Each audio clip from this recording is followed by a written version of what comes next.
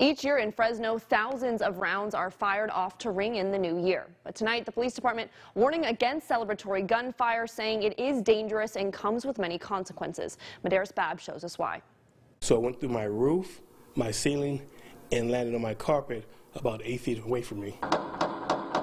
Just after midnight on New Year's Eve 2019, Robert Mack was sleeping in his bed when a bullet fell from the sky, waking him up after it landed just feet away from his bed. And this time, it hit home. Literally, it hit home. Mack's story isn't unique. Fresno police officer Felipe Uribe says last New Year's Eve from 6 p.m. to New Year's Day at 6 a.m., there were over 340 ShotSpotter activations in the city of Fresno. There's ShotSpotter Deering and Huntington. ShotSpotter technology is recording devices placed throughout the city of Fresno that record and alert officers every time a firearm is fired, including the type of gun and the location within 6 feet of where it was fired. Each one of those ShotSpotter incidents could have anywhere from 1 to 10 rounds fired, right?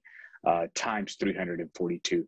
That is a lot of rounds, thousands and thousands of rounds in one 12-hour period going up into the sky. And what comes up must also come down. And Uribe says sometimes those bullets land around a quarter of a mile from where they were first shot off. It's not going to deter from a home or a young person or an elderly.